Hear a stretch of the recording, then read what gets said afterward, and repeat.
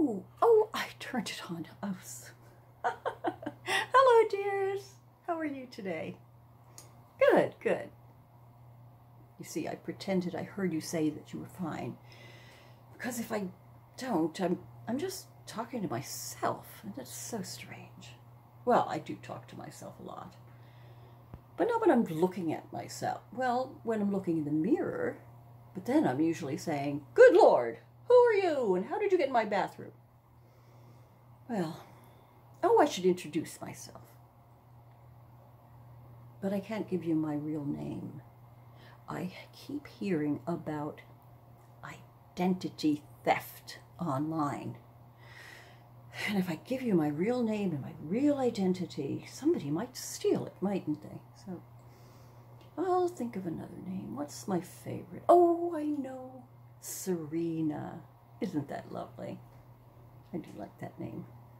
So, Serena it is. Okay. Well, what I wanted to talk about was, with all of this time we've spent under house arrest, a lot of people have come back to discovering the fun and amusement of basic things, like baking. More people are baking right now, I think, than have ever done so. It is so nice to pull something fragrant and warm out of the oven, and know that you made it yourself. Let me show you what I made this morning. Oh, I thought I had it right here. I'll be right back. Don't go away.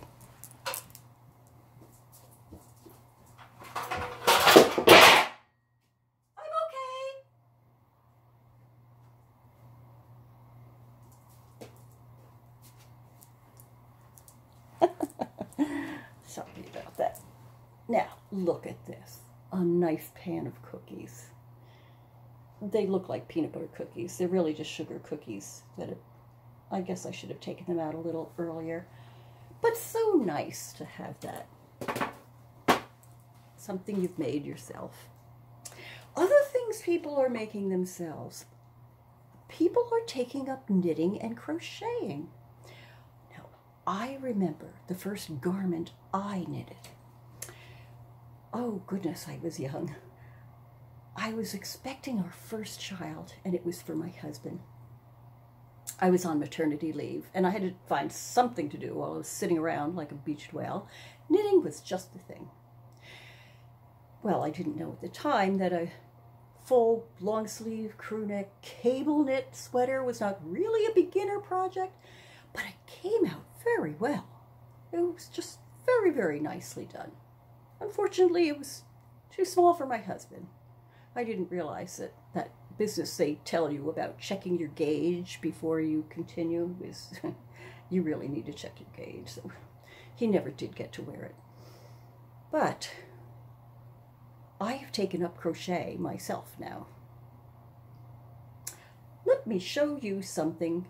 You know, there's lots of videos online for learning how to crochet if you get interested, and there's lots of beginner projects. This one is a very simple thing. It's meant to use up bits of yarn.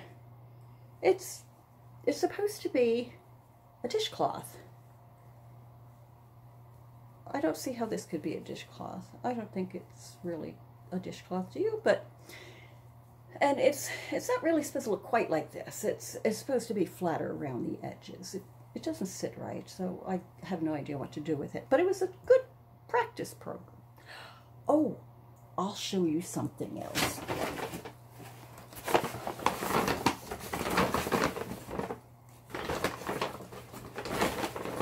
It's in here somewhere. There it is. I started making,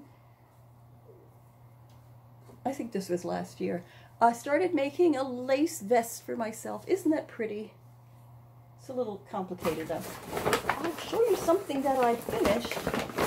Here it is. Oh, isn't this cute? It's a little bowl. You can make them in different sizes. It's supposed to be, this looks like it's a little, this one's a little limp. It's supposed to be stiffer and stand up straighter.